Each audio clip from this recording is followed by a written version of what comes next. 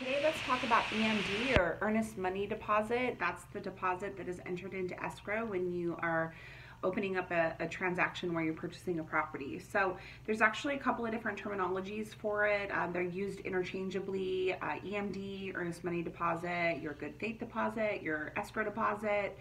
All of those is basically talking about the same thing. It's the amount of money that you are putting into the escrow account when the escrow is open. So let's say example, $10,000.